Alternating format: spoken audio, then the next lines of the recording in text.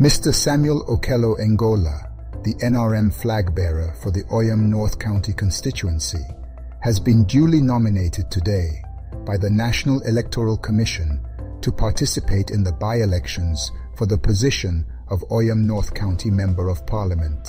I'm very privileged for the entire nation to converge in Oyam district, precisely Oyam North constituency. I would like to thank everyone around me who has stood by me during the grieving moment I lost my father, up to the moment that I've been nominated to stand and reclaim his seat in Parliament to further his legacy. I would like to congratulate our candidate upon this nomination, and we are optimistic that we are going to have a smooth election, a smooth campaign. The campaign is for only 13 days, and we are ready as NRM to canvass for votes for our candidate. We are hopeful in God's name that we are going to win this election.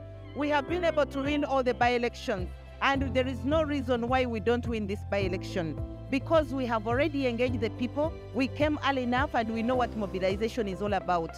So we are going to mobilize the people, and we are going to make sure that our candidate wins in God's name. Because this was a football match of politics, an NRM person who died has to be replaced by an NRM person in order to deliver on the manifesto of the president and the NRM.